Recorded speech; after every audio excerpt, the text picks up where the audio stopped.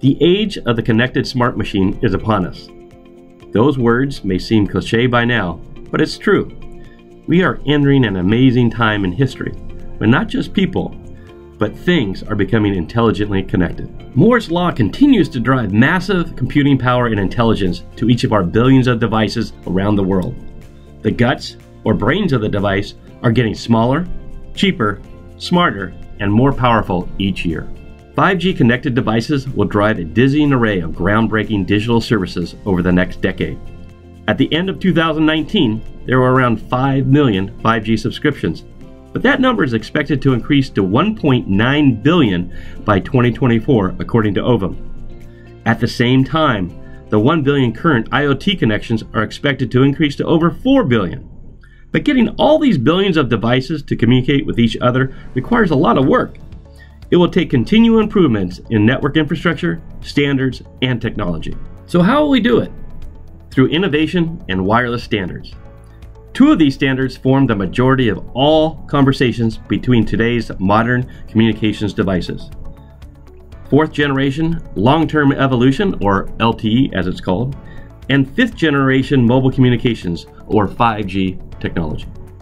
So what exactly is 4G LTE and 5G? They're mobile wireless technology standards. You can think of them a little bit like languages. If you're an English professor, imagine 5G as listening to your teenage children speak modern English, and LTE similar to listening to your parents talk in the most widely used language today. In any language, there are developments that help to explain concepts and things much better. So just like languages evolve over time, so do mobile wireless technologies. So who laid the blueprint for 4G LTE and 5G standards? The visionaries, scientists, researchers, and engineers that came together at the Third Generation Partnership Project.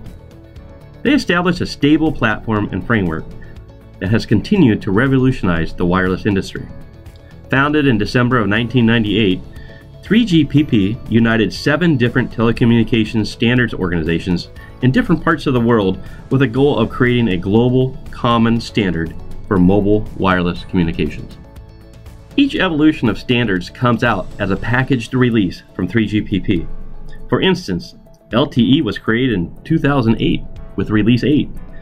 Over the years, LTE was enhanced with new capabilities like additional spectrum flexibility, multi-antenna improvements, spectrum aggregation, increased efficiencies, increased support for densification with small cells, as well as other support for new use cases. So what's so special about 5G?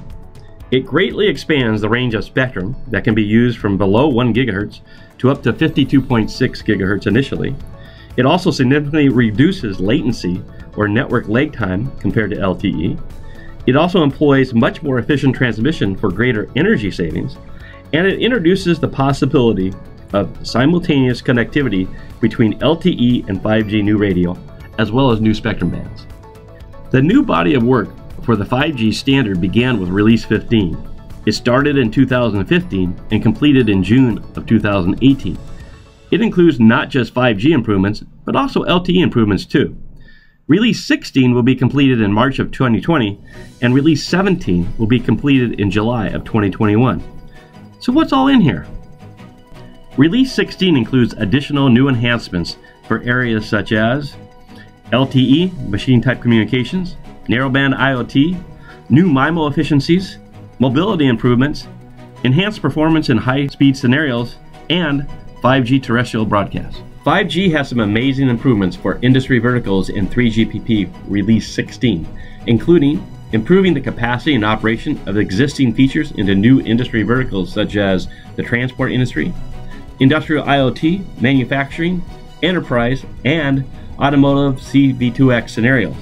It also features enhanced capacity improvements of operation efficiency, including MIMO enhancements, IAB, or integrated access and backhaul, cross-link interference, remote interference management, user equipment power savings, mobility enhancements, multi-rat dual connectivity, carrier aggregation enhancements, URLLC, or ultra-reliable low latency communications, unlicensed spectrum capabilities, positioning enhancements, and two-step random access channel.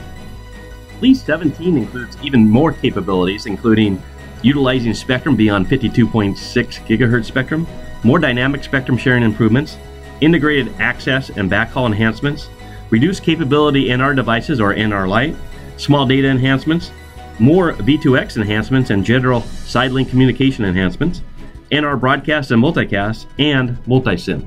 But that's not all. That's just the stuff between the cell site and your device. 3GPP has created a framework for the entire network architecture that goes from the cell site all the way back to the data center. Release 16 includes enhancements like service-based architecture, improving flexible deployments of session management control function and user plane function, support for commercial services using location-based service architecture, enhancements to UE capability signaling, RAN self-organizing networks, and dual connectivity and carrier aggregation improvements. Release 17 includes some system enhancements and support for new services like asset tracking, audio-visual service production, communication service requirements for critical medical applications, service requirements on enhancements for cyber physical control applications in vertical domains with multimedia priority services, support for multi-SIM devices, and enhanced relays for energy efficiency and extensive coverage. I continue to be impressed by the technical wizardry coming out of the world's brightest minds in the wireless community that all come together at 3GPP. As 5G continues its ascent, I look forward to the very near future when all the world's devices communicate using a common language and be able to deliver the vast quantities of human knowledge to every man, woman, child, and thing in the world. We are truly at the dawn of a great age. How exciting to be part of that age of intelligent machines being smartly connected.